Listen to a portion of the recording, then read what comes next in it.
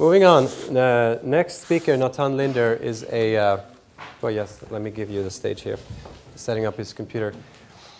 So he's an interesting example of another aspect of entrepreneurship, Natan, because when you found a company and don't have industry experience, you somehow need to bring it in. But here's a guy who has worked at, Sun Microsystems and Samsung, I believe, right? And a couple of Israeli companies. And then he came to MIT, and I believe he's still at MIT. My wife dragged me. Yeah, so his wife dragged him along. So when we're now going to hear about advanced manufacturing on the factory floor and this very transformative technology, and I must say, when I saw it the first time, I knew that Natan and I would be spending a lot more time together, because I think hopefully we can illustrate here, but it's actually much better when you see it live, and I think he brought some stuff. But even better if if you come to their lab and see some of the implementations. This is really powerful stuff, Natan.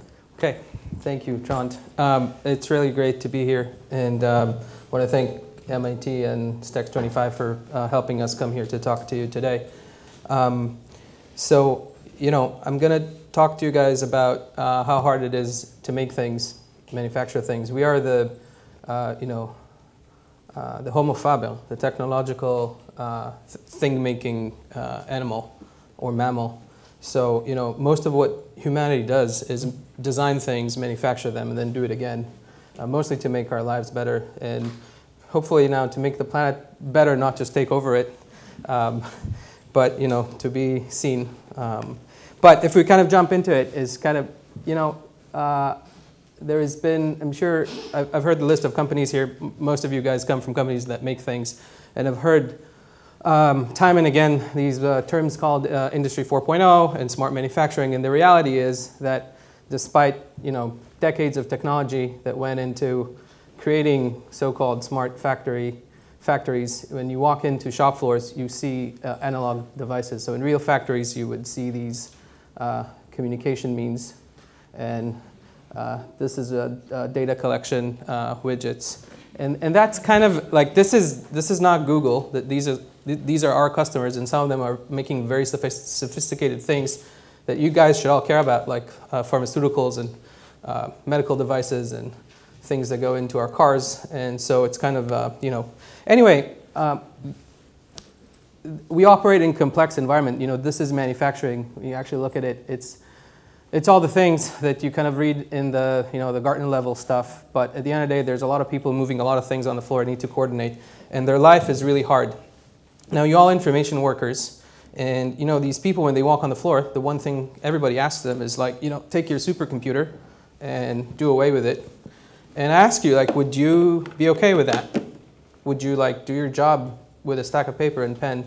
And I bet the answer is no. But that's the reality of, at least in the US, it's 12 million. I forget the exact number for the global manufacturing workforce, but it's pretty staggering. And the reason is because most of the technology went into two vectors. One is obviously automation, robotics. So we build machines that help us make things. And the second one is back office systems, so ERPs, because we have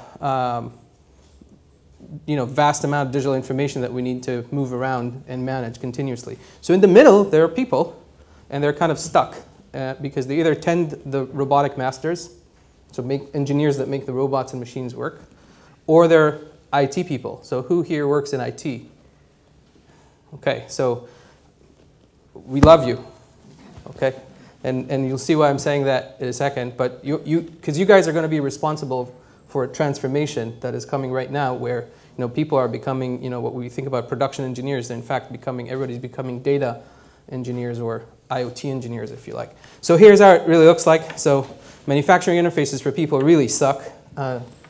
Windows 95 is very common. You'll see even more horrible things. This is like cutting edge technology to do time studies. They introduce a lot of bias. The problem is that this is contributing directly to the bottom line, so how we define labor planning. This is a great technology called a whiteboard, which is how we share operational data, and it's a huge burden. This is spaghetti, like, you know, two people know how to set it up. If that people is, if those people are gone, you're kind of stuck. And so you're ending up with workspaces that are complex and uninviting, hard to train people. You have, this is like a hard drive. I don't know if you guys can see. There's a defragmentation on the bottom picture there. But this is real, and people are doing that, and then, so you end up with this unreliable use of data. And I heard Dimitri talk about it and how making the decision needs to kind of rule our world. And this is not, you know, this is not disconnected from the reality. So the bottom line I'm trying to make is that technology is just not made for people who are actually doing the work on the floor. Okay. That said, there's a solution for that, and this is it. This is the easy solution you all know and familiar with, and that we love.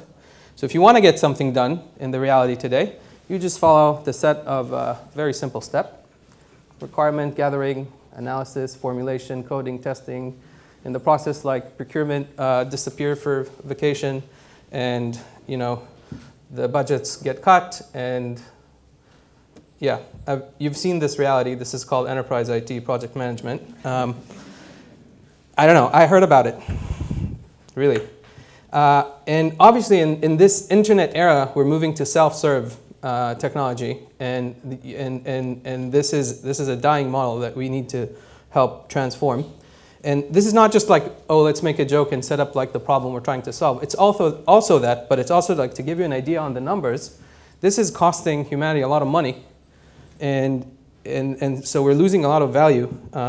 This column of so this is just showing you like how much we spend on manufacturing IT. So there are solutions like that we have to build and use, like ERPs and manufacturing execution systems. But you see that huge column that is $65 billion that goes into bespoke software integrations, all sorts of things that in fact are captured in this little board game here. So what do? This is what we do. We wanted to transform all the manufacturing stations in the world to instrumented data collecting environments that are people-driven.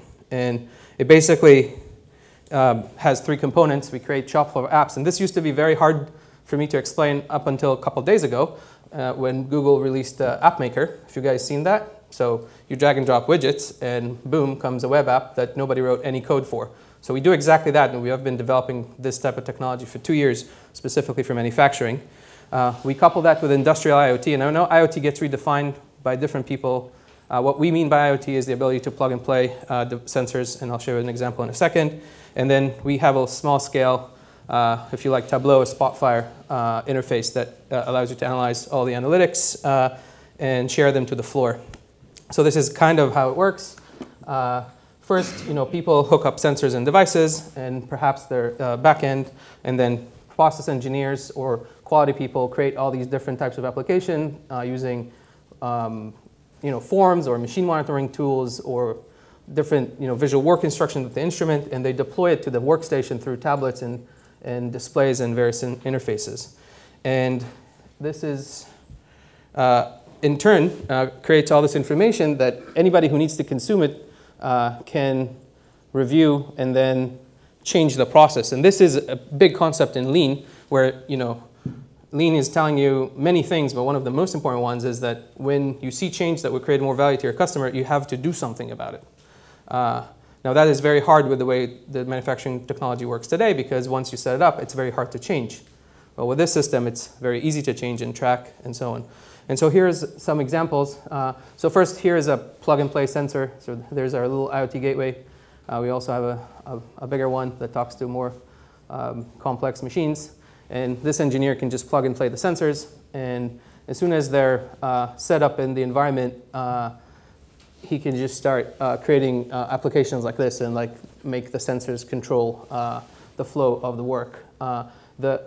There's obviously a web-based platform, and everything that we do can basically run on any CPU that has a browser on it.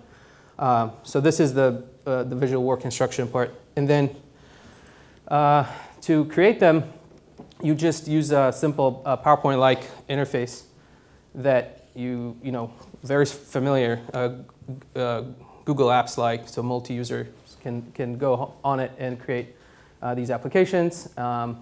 and create all the rules for the IoT workflows, and then simply deploy them to the floor. And once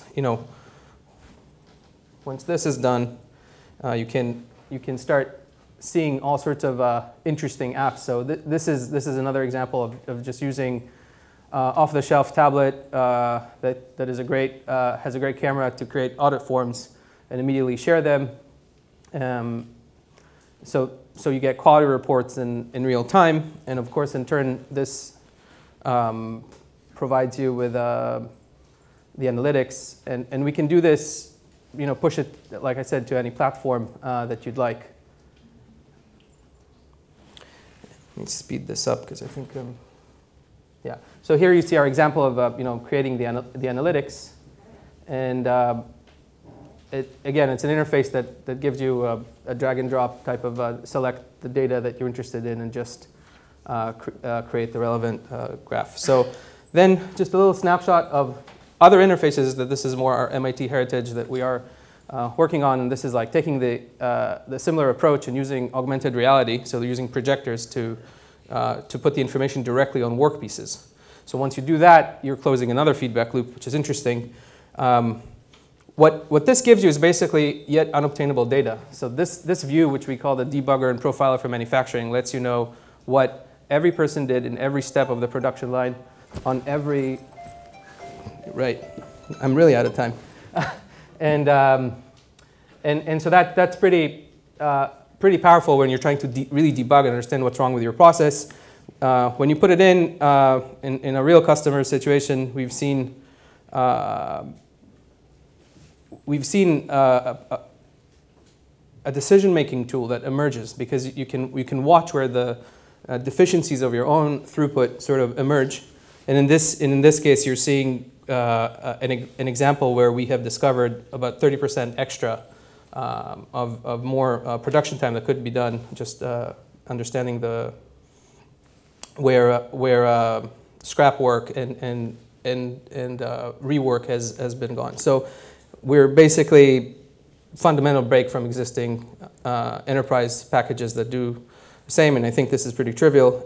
And we have launched this